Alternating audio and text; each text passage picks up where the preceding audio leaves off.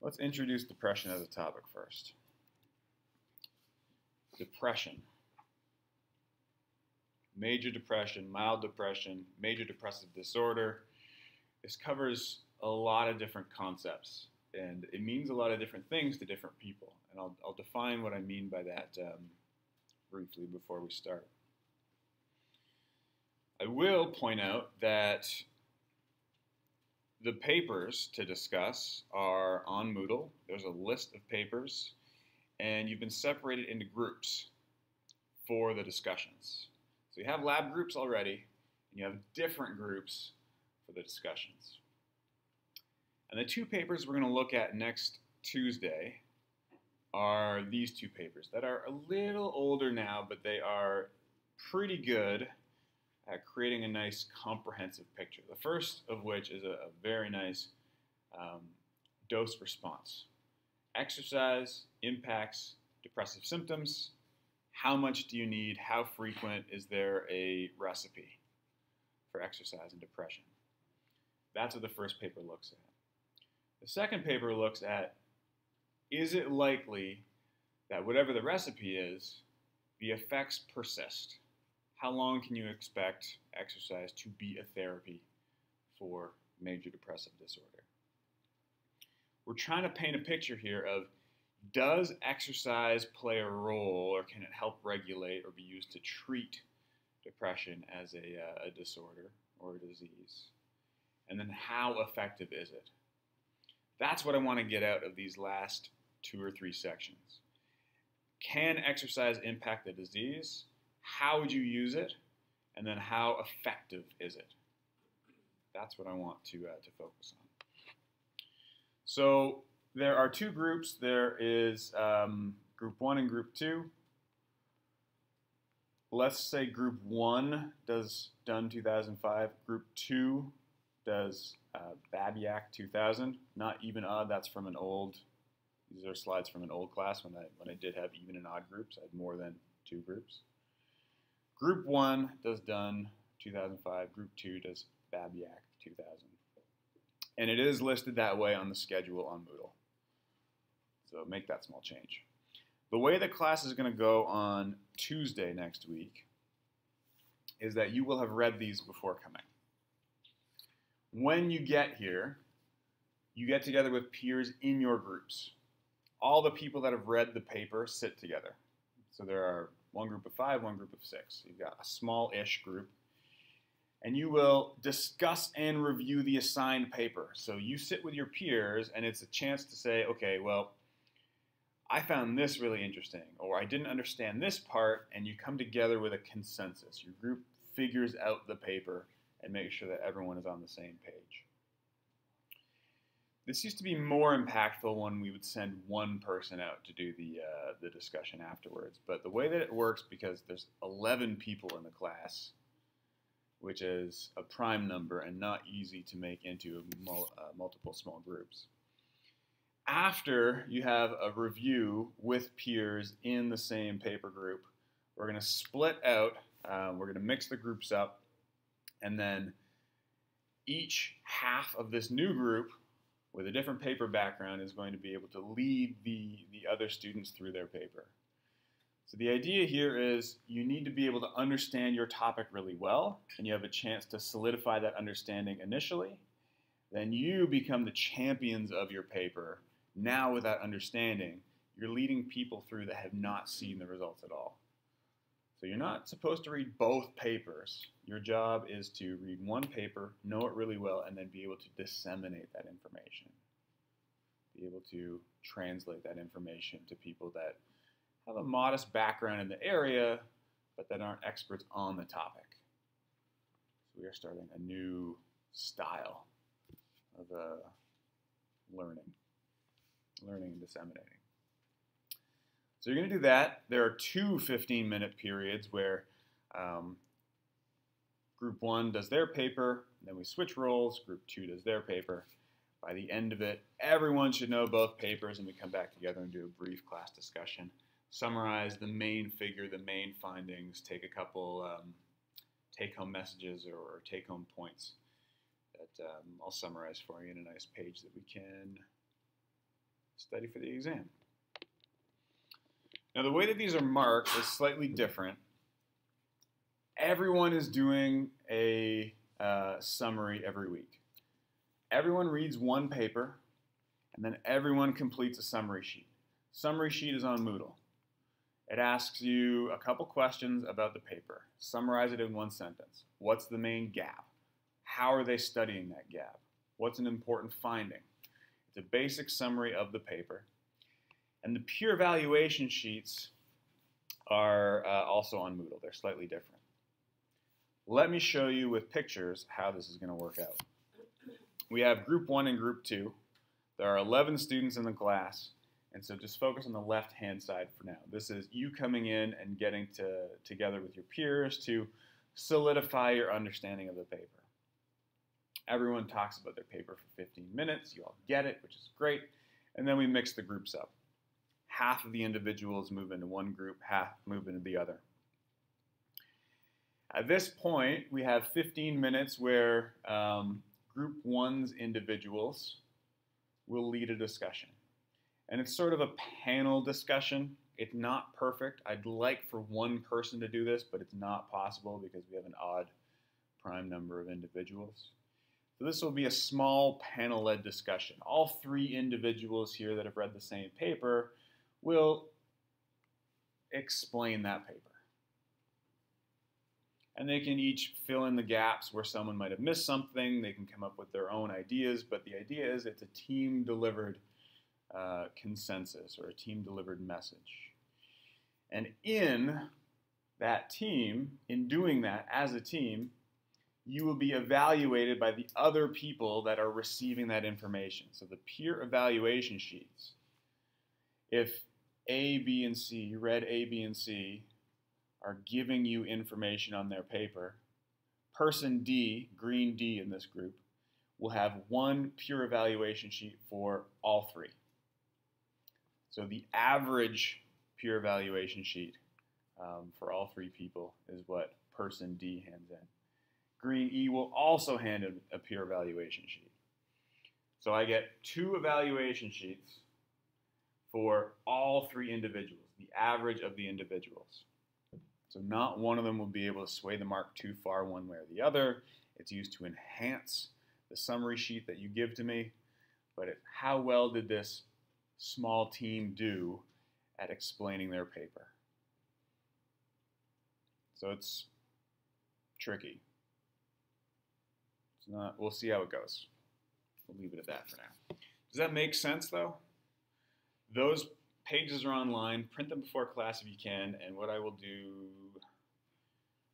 maybe I'll print a couple and bring them with me in case anybody forgets them. How about that? Your summary sheets should be printed first because you'll need them to hand in that day before you leave. Summary sheets are often good to figure out as you're going through the paper. Make sure you bring your summary sheet with you filled out. You don't want to be spending time filling it out in class. Maybe you have a couple blanks that you need to get your peer's opinion on, and you can do that in the 15 minutes, but you don't want to spend the entire time trying to read through and fill out the summary sheet when you get here, okay? Okay. Questions about that exercise? None so far? So that's next Tuesday, a week from today. All right, let's talk about depression. And in this section, when I say depression, it's not general malaise, it's not feeling lethargic, it's not being disappointed, it's not feeling kind of glum. What I'm referring to here is major depressive disorder, MDD, major depressive or clinical depression. While I'm talking about that, it's important to understand that depression, like the other chronic diseases we've talked about, is also a spectrum. Small feelings of discomfort or sadness can snowball and become larger feelings, and left untreated, they can become major depressive disorder. So it is a spectrum. The work that we are discussing is related specifically to major depressive disorder, and it's not immediately clear if the therapeutic benefits will translate to different spots along the spectrum. It's likely, but I'm not going to say they will because the focus is major depressive disorder. That said, you can have a dysphoric mood state, sadness that might persist for a few days, but we'll talk about what it means to have major depressive disorder and why that's different from simply feeling overwhelmed or simply feeling anxious. And that in itself brings up a point that anxiety and depression are often talked about under the same umbrella or in the same breath, but they should be separated. They are different clinical conditions or states. That said, I'll often talk about anxiety and depression usually in the same breath. I shouldn't. I'm trying not to. They are distinct and different. And if I do, it's not on purpose. It's mostly just because maybe it's a habit, for instance. I'm not sure. So a spectrum disorder ranging from sadness, temporary transient sadness, to a dysphoric mood that persists for a few days, to major depressive disorder where nearly every day is spent perhaps with suicidal thoughts or general apathy, not wanting to engage in society, and withdrawal. Major depressive disorder is different from a dysphoric mood state or general sadness. Okay. It's also difficult to study in and of itself. Depression does occur by itself, obviously, but the causes are often rooted in something else. It can be the result of some change in a personal situation, work life that is suboptimal, or change in personal relationships, acute breakups, for instance, or something severe that's happened to a family member or to a close friend. And this is under the same umbrella. It's something that can develop into the major depressive disorder that we're talking about, but it's not necessarily the same thing. So it's difficult to study on its own in and of itself because these other things happen at the same time. It could be there's a disease or disorder that I've had that I've sought treatment for, but my therapy isn't going as well as I thought it would. And so now I'm feeling low feelings, low mood because of that, and my progress isn't as good as I would have hoped for. Is the effect of exercise on depression in that case going to be because exercise impacted depression, or is it because exercise impacted whatever my therapy was at that point in time? It's difficult to separate the two. But where I can, I'm going to separate the two and focus only on depression, because that's the focus, or that's intended to be the focus of this section. It's sort of artificial, though, and I get that, because real life doesn't often separate these two conditions out.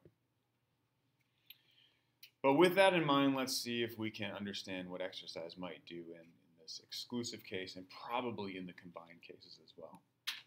Let's first start with trying to identify what major depression is. If we identify that it's a spectrum, how far along the spectrum do we need to go before we arrive at what's considered major clinical depression? Most recent diagnostic manual for depression, the Diagnostic and Statistical Manual for Depression, is the 5th version, which is, early 2014, 15? I wonder actually if there's a 6th now. This was the most recent when I put the slides together, at least, and honestly, from 4 to 5, there wasn't much of a change, so I think that these are going to hold up pretty well. The diagnostic manual states that 5 of the following criteria need to occur over the same 2-week period, at least 5, representing a change from previous function. A change from previous function. So this is something new that has developed, and the criteria that I'm going to list are the things that might have developed. This is a clinical spin. This is clinical diagnosis. Someone that's trained with the DSM manual would evaluate these. It's not for personal self-diagnosis, because we are inherently biased, and we wouldn't necessarily do these objectively. So at least 5 of the following symptoms present during the same 2-week period that are a change from normal.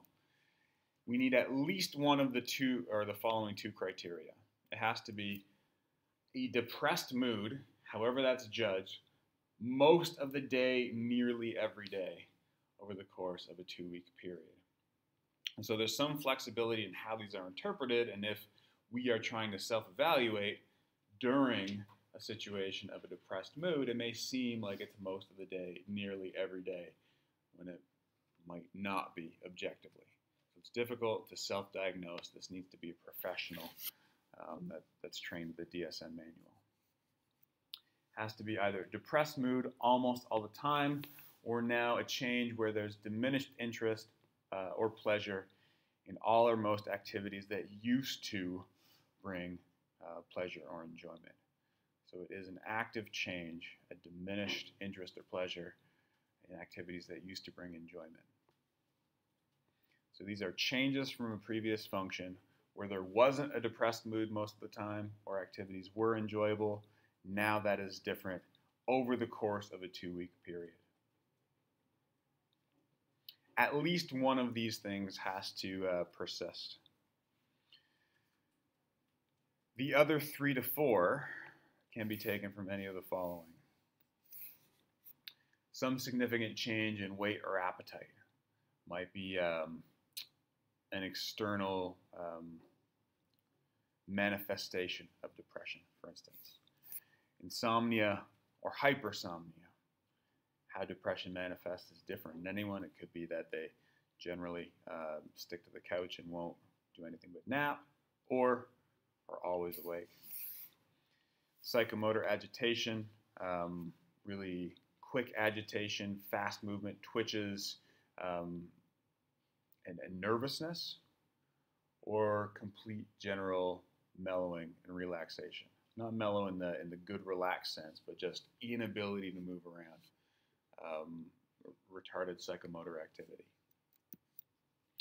which plays into fatigue or loss of energy, which is again something that's somewhat difficult to categorize, but general feelings of malaise and not being able to get off the couch, fatigue, not being able to motivate yourself to go out for a walk or do normal chores, things that would normally be part of your daily routine.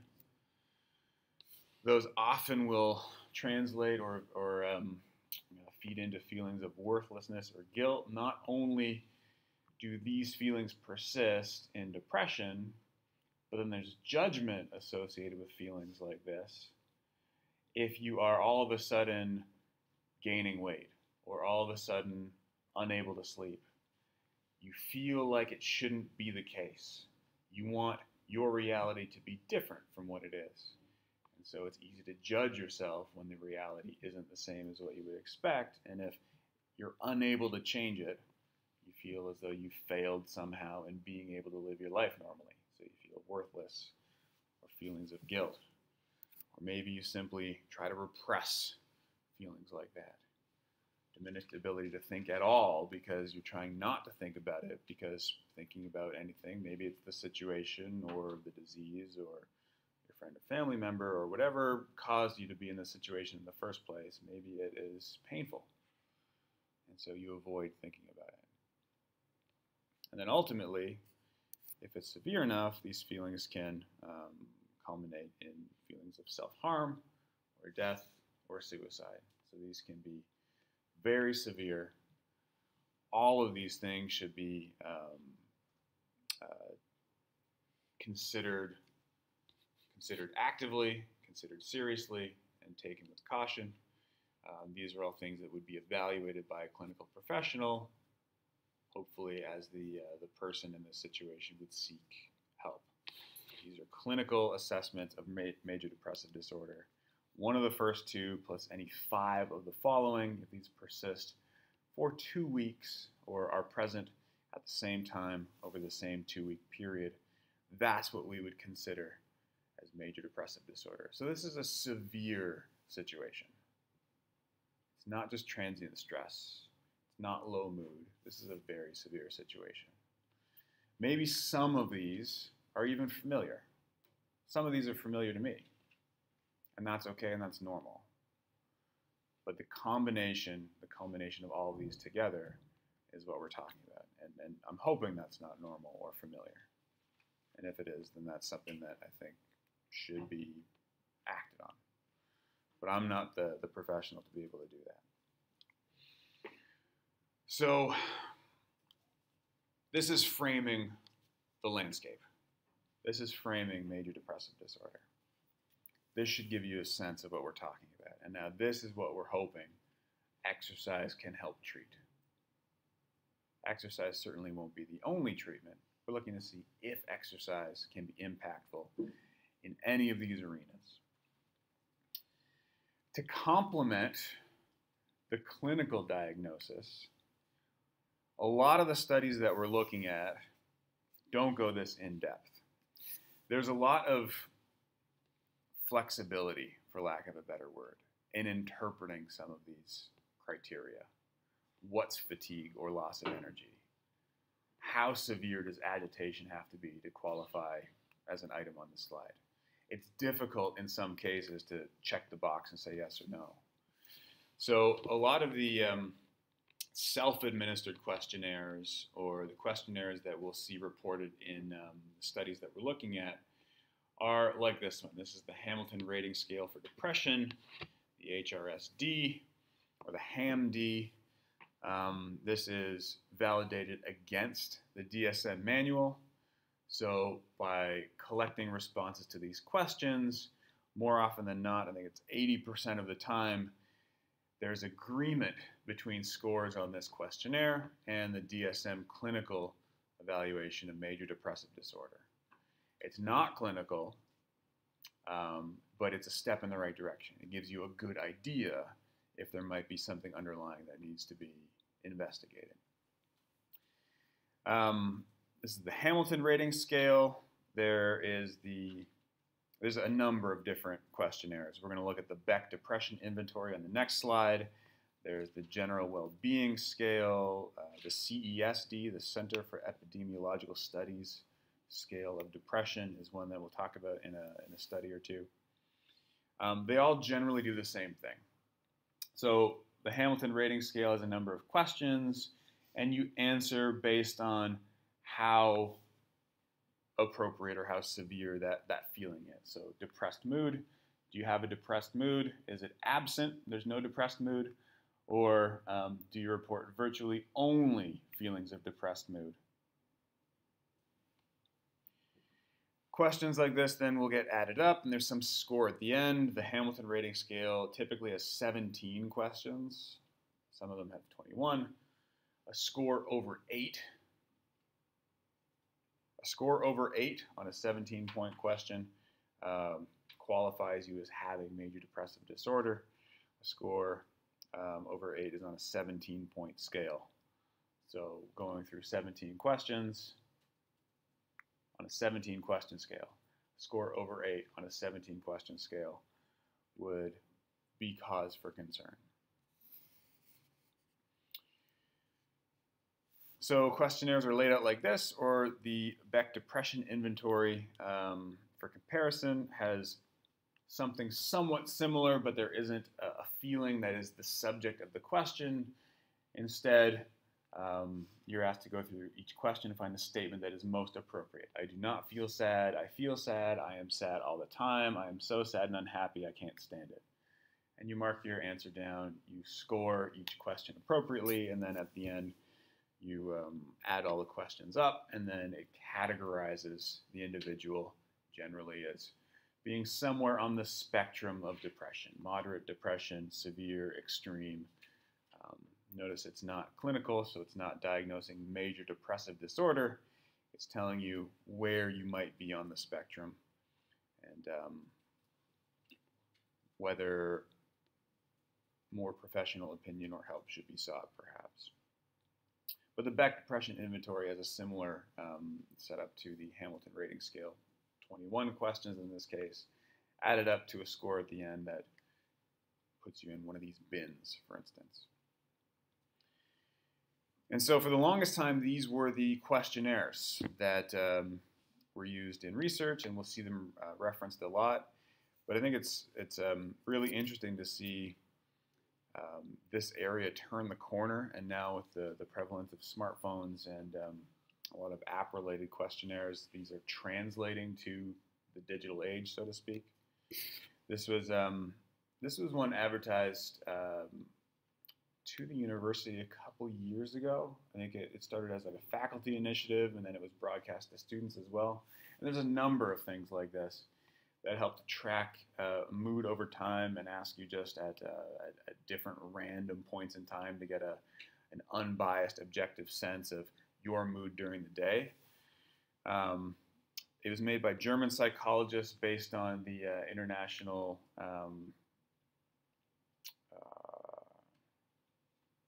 Center for Disease. They have a depression scoring system as well, similar to the HAM-D, similar to the DSM manual, but the German version. And it's I guess it's rigorously vetted against the clinical evaluation of depression. And after a 14-day period, remember we talked about 2 weeks, all day, every day, do these feelings persist? Do they persist at the same time over a 2-week period? This is one of the types of apps now that can be used sort of as a memory extension, if you will. It's kind of interesting to think about it because whenever you do a questionnaire like the HAM-D or the CES-D, it's retrospective, right? It's at one point in time where you're trying to remember all the times that you felt a certain way. And a lot of the time, the feelings of sadness, for instance, are pretty profound, and maybe they seem to take up more space in your daily life than they actually do.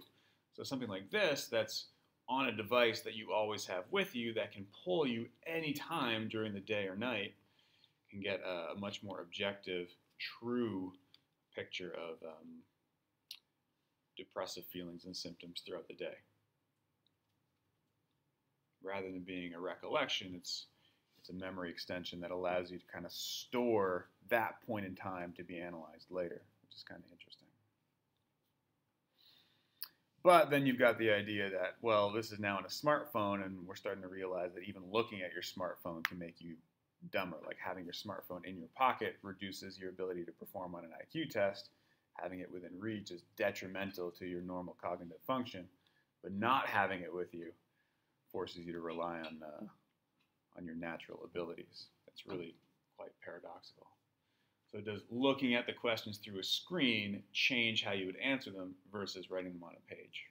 We don't know yet. Pretty interesting step in the right direction, though, I think. So that's what we're looking at, and these are a couple ways that we can measure depression. Let's take a look at prevalence of depressive symptoms. In the same way that we looked at the other diseases, we're looking at mood disorder at the bottom, which is the equivalent of major depressive disorder in the StatsCan survey. So mood disorder at the bottom is what we're looking at. These are percentages of the population, again, local, provincial, and national. You'll see a similar trend where locally is higher than provincially and nationally. And unfortunately, women tend to have a higher prevalence or higher rating of mood disorder at all given points in time across all locations and slices of the population than men do. And this phenomenon is consistent across cultures, across obviously different regions of the population, local, provincial, national. And it can be either two things. It's either that women are more depressed or women are more truthful. And men are wrapped up in the idea of depression not being manly, and so they'll minimize or downplay their symptoms and not report accordingly.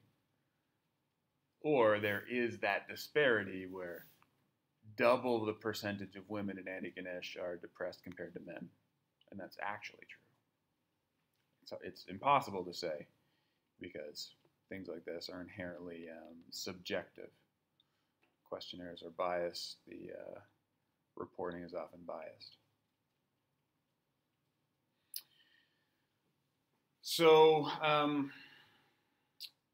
at any given point in time, I think 15 to 20% of people will have had some bout of major depression in their lifetime, and that's not fixed. It's fluid, it changes, and those numbers kind of hold up. We're in that range locally.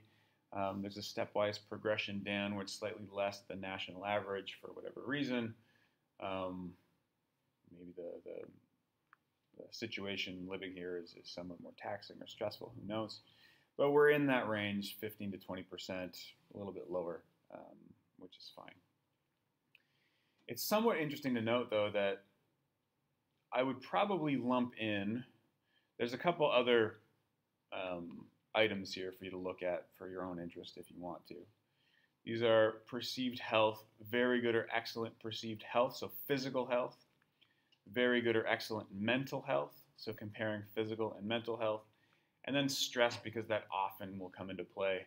Stressful situations will cause feelings that might be misconstrued as depression. I find it interesting that these two don't add up, though. That if I were to consider the picture of mental health, I would probably take in very good or excellent mental health, and then those with a mood disorder, and those should be the two pieces of the puzzle that you put together, right? Good mental health, bad mental health, and those should go together. But as a mood disorder, this is focused only on major depressive disorder, not the in-betweens. And so there's a lot to kind of be gleaned from what's not being reported on this slide. If 2/3 of the population says they are in very good or excellent mental health, and then you've got 10-ish% of the population with a diagnosed mental disorder, then whoever's left out of that is somewhere in between, possibly. You could argue that's the case. And that in-between percentage, the 20 to 30% of individuals in the middle, are arguably not more important, but certainly individuals that should be targeted and might benefit from information like this. Maybe they're in between, or maybe they are not reporting. Either way, good health or bad mental health.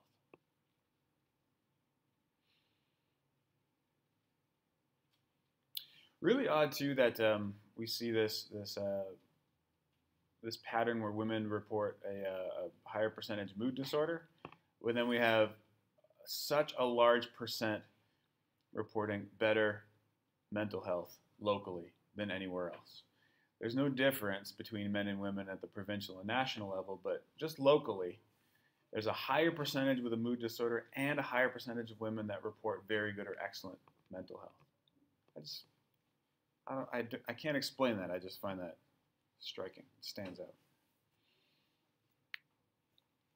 So regardless, we are focused on a small-ish slice of the population, with the potential for the subject of this section to provide some therapy for the individuals in the middle, the individuals that are somewhere between these two reporting values, or for individuals in the excellent and very good category that might encounter depression in the future, or might be lying. Who knows? Anyone with subpar feelings of depression would benefit from this type of work. So let's take a look then at